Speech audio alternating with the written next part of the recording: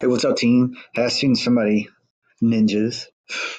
I just seen somebody post. What did they post? Let's see.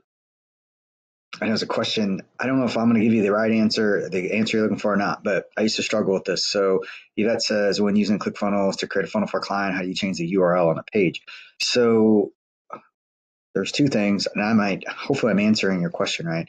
When you go into your funnel, um, the only way you can create a URL for that client is if you went and bought one. So you can use like GoDaddy or something and get something close, or you can use ClickFunnels back end to go into GoDaddy and grab something like if it was ABC dentist or something like that. You can get something close.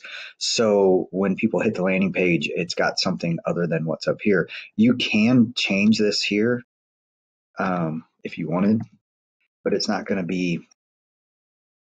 It's still going to have. Or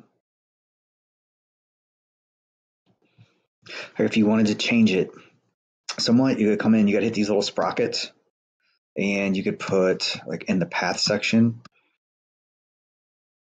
it's going to type, is that how you spell your name? I hope.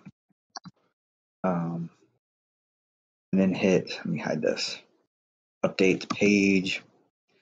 And if you over here, sorry about those pop-ups, and preview it, see how it's got your name in here, but that's about as customized as you can get it. It's going to always, unless you buy a URL, it's going to have your email address associated with your ClickFunnels account or the client's ClickFunnels account if they have their own, and then you could put some minimal customization in here. If you're trying to, if you're talking about changing the tab default, that's in the meta. You got to change the meta tag. So if you wanted to change what's on the tab, right, like what people see, edit the page that you want and come over here to settings and grab the SEO metadata and just change it. Then you could change this to, again, like Yvette ABC. This is a dental funnel, but it could be whatever. And then just click out of it. Make sure you hit save. And then now, so watch this here, right? See how it changed it here? It used to say John Davis because that's me. And if you hit preview, it's just going to change it there. So that's on the metadata. So to do that again, go into the funnel.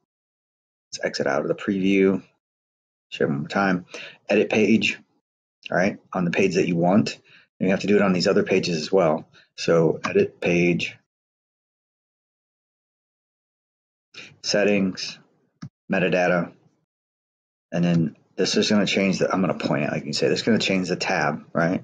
So if you put like, oops, whatever, ABC, see it change in real time. Hey, I hope that helped. I hope that's what you're looking for. Shoot me a message in my inbox if not, and I'll see if I can help you more.